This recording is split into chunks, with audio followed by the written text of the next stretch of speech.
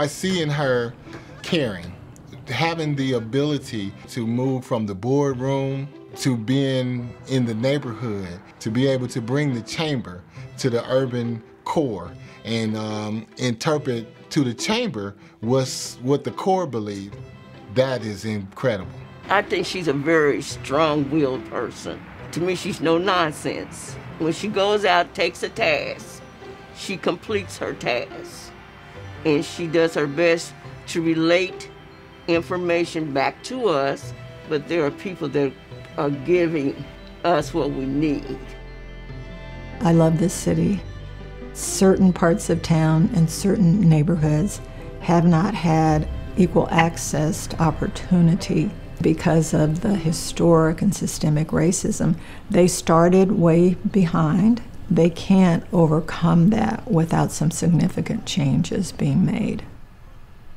So UNI is a small nonprofit that partners with 10 neighborhoods in the urban heart of our city to work toward comprehensive revitalization. We're a place-based strategy, and all the research shows that the place or the environment, the surroundings, the neighborhood where a person lives is very, very impactful in their life outcomes. It differs by where you live.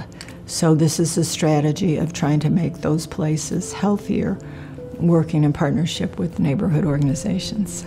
The Urban Neighborhood Initiative has been a great partner, and the reason why is her leadership, because I think she has some excellent traits in not just hearing a person, but actually listening. She never looks at a neighborhood or a community as a canvas for her to develop. It's always a partnership that she tries to develop. I like the fact that they encourage us to impact our neighborhood, get out and get more residents involved in the community, not just coming to the association meetings, but get involved in the community. You know, what do you want to see more?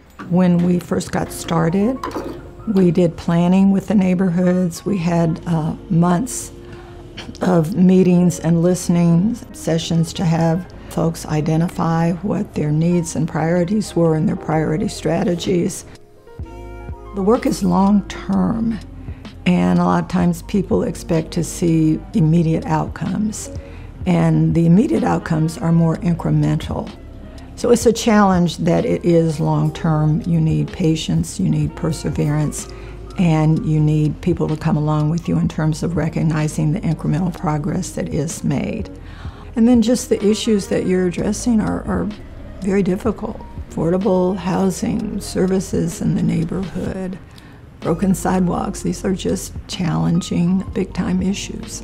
Since I am retiring at the end of this year, I will remain engaged in some way. I will continue to work on behalf of disadvantaged communities and disadvantaged people. I would encourage her to, as she said many times, that she's not going away, she's just stepping back. I would encourage her to not step back too far.